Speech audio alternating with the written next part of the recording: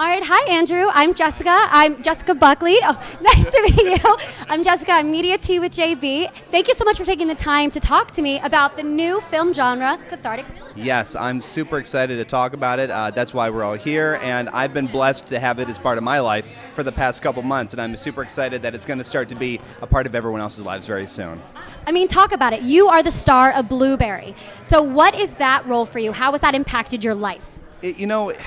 Last year was very tough for me, and the subject of Blueberry it was something that I needed to put on film, the story that I told, and Claire's Cathartic Realism genre was exactly the storytelling mode that needed to be a part of this film as we were making it this year.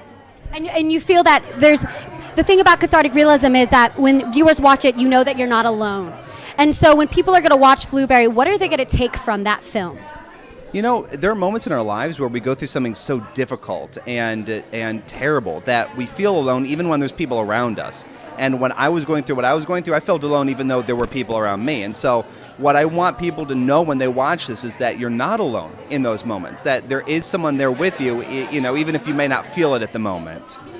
Yeah. And where can our viewers go to watch Blueberry? What's the release? Where is that? That I'm not sure yet. That's going to be up to Claire. Up to Claire. I know we're entering it in film festivals, but as far as the like a full release, I don't. I'm finding out at the same time. Stay tuned. Stay tuned, everyone. Exactly. Well, thank you so much, Andrew, for taking the time and speaking with me today. Wonderful to meet you. Nice to meet you as well.